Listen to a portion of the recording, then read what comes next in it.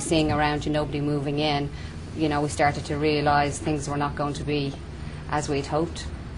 Never lived in an estate with empty houses, something you've kind of gotten used to.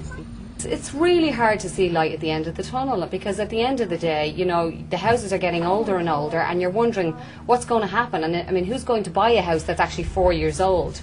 And where's that going to put you in your future? I mean, theoretically, you know, you're paying a mortgage on a house that's valueless, essentially, because how can you put a value on something when there's, you know, 75% unoccupancy? At the end of the day, it's everything we've worked for 20 years come to nothing.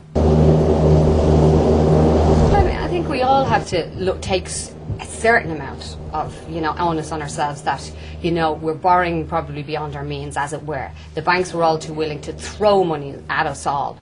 The government gave planning permission and councils gave planning permission to a load of developers. And so plans were issued willy-nilly, it would seem, and there were so many of them put in for at the same time that, you know, none of them had what they should have to safeguard the person buying the houses. Somebody is responsible for when something goes belly up from the top down.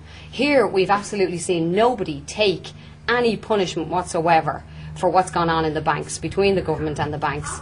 And I think at the end of the day, Irish people are not going to feel any sort of, you know, they're not going to feel better at any time soon until somebody pays for that. But I think at the end of the day, somebody wants to see somebody take responsibility for what went on.